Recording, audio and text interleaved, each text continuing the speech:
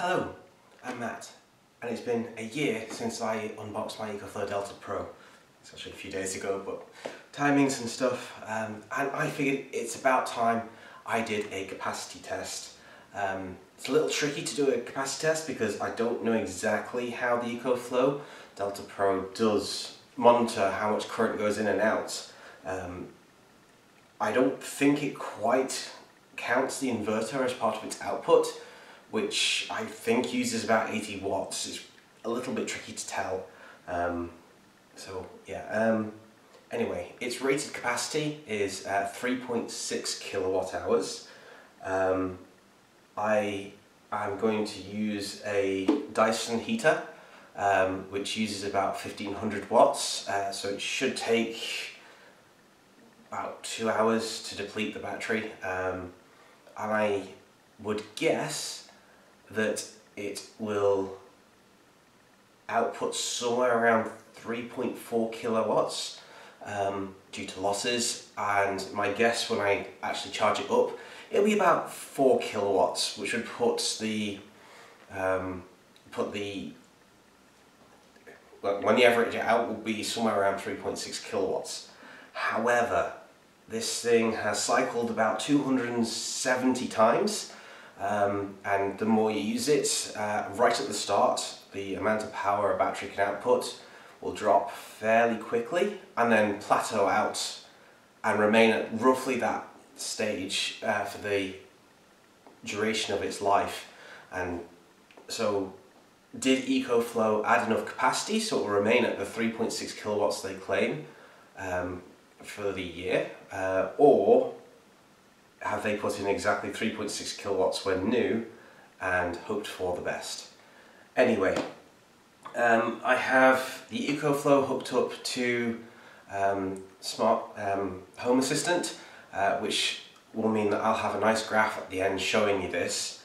I'm also using a kilowatt meter down here, along with a Tasmotor compatible smart plug, which is also reporting back to the Smart Home Assistant. I can't remember who I bought this from. I'll add that into at the end and put a link in the bottom.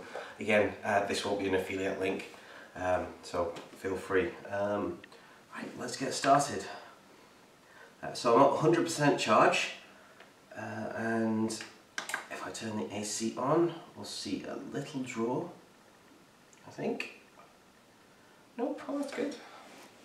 Right, let's get this thing on. I apologise for the noise, this is a blower style fan heater. And it's not working. Great.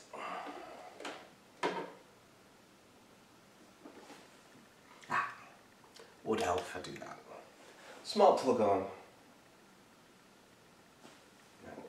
Lead on. It is on. It sets at 18 degrees. Let's turn that up to 24. There is 30. I'm seeing a load of 770, 1,442, 1,700, 1,800, 1,900 even.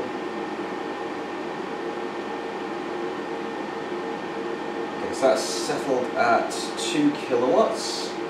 Let's get that down to the 1,500 I'm aiming for.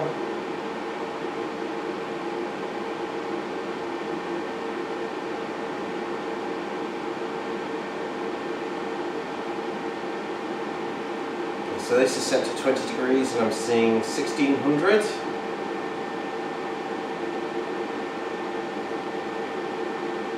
1,500. It's floating top end of 1,500, so just shy of 1,600. Let's leave it there. So the heater is on 20 degrees Celsius. It seems to be on high, and I will come back and see where we're at later. Well, it's been about 30 minutes since I started the test. We're now at, it's just dropped to 69% state of charge, and at 1,575 watts. The Ecoflow suggests there's 1 hour and 21 minutes remaining.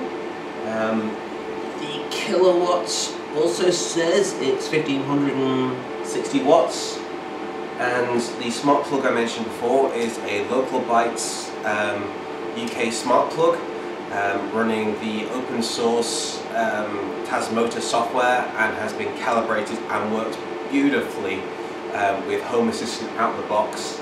I'll leave a link in the description below. Really useful. Not a sponsor, but just a happy customer. And it is saying 1600 watts apparent power, and we have currently used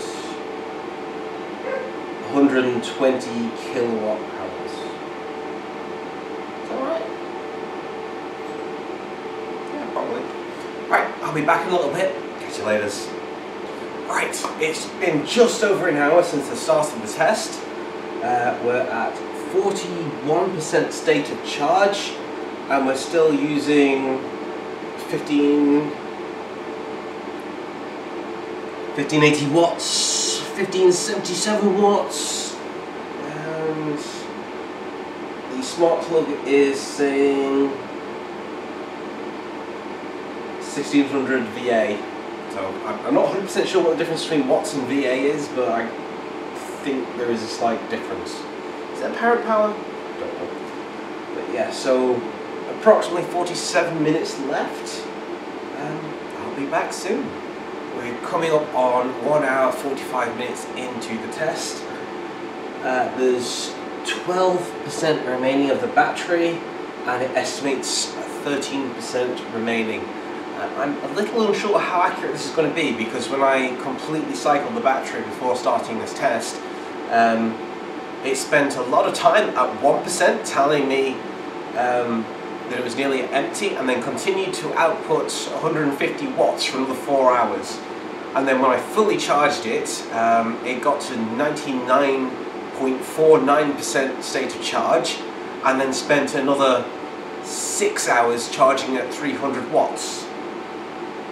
So yeah, that was another 1.2 kilowatts of power to charge up 0.5%. So yeah, we'll see. Anyway, it estimates about 12 minutes, so I'll come back in about 10 minutes. Sadly, I missed the end of the Ecoflow's battery power, and I've had to plug in the kilowatt and smart meter into smart controller into a normal AC power output. The kilowatt says I've hit 2.993 kilowatts, I think it said, and the smart plug is reading 3.04 kilowatts. I can't actually get how much power the Ecoflow has done at this time because it's now off, and Home Assistant can't see it. So I am going to turn on charging using a separate smart plug. And it should wake up. There it is. And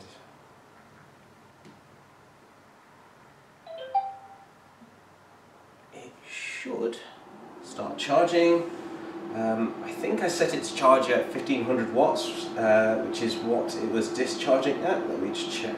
Yes, 1500 watts. So again, I expect this to take about 2 hours to fully charge. I have to say, I'm a little disappointed it only managed to make 3 kilowatt output. That does suggest that its output has dropped quite a bit from its original 3.6. But we'll see how much it takes to fully charge it before I read too much into that. Anyway, I won't make little clips in between now and then. I will again try and catch the point where it fully charges. It is suggesting it'll be 2 hours 41 minutes, and it's charging at just shy of 1500 watts at 1497-ish. So yeah, I'll be back in a few hours.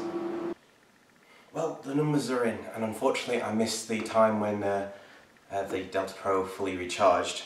But I can tell you that the input from the mains came to 3.71 kilowatts, and the output from the battery to an AC load, being the heater, was 2.89 kilowatt hours, which means there's a loss between the input and the output of 22%. So the mean average of the input and the output is 3.3 kilowatt hours. So we've lost roughly 300 watt hours in the year, which gives me a remaining capacity of 91.72%. So a loss of about 8% in a year with 265 cycles. So noting that Ecoflow rate the Ecoflow Delta Pro as 80% after 3,500 cycles. So I believe that this type of battery loses a lot of capacity early on. I say a lot. It loses capacity quicker early on and then plateaus and slows down. So I'd be really interested to see where this is in another year after another 250 cycles or however many it is, and see where it's at then, because I would hope that it doesn't go much lower than this very quickly if it's meant to hit 3,500 cycles and I've only done less than 300. So that's good news. It's kind of within line of where I'm expecting it, although I would have liked it to be a bit higher than 92% remaining capacity. But that's kind of how this type of battery technology works and is to be expected. So yeah, anyway, if you enjoyed the content of this video, please like and subscribe, and if you have any thoughts or any ways that I could improve my testing methodology, I know the tools I'm using are very basic and aren't necessarily accurate, so I'd love some feedback or comments on better ways of testing it for next time. Anyway, catch you later, bye bye.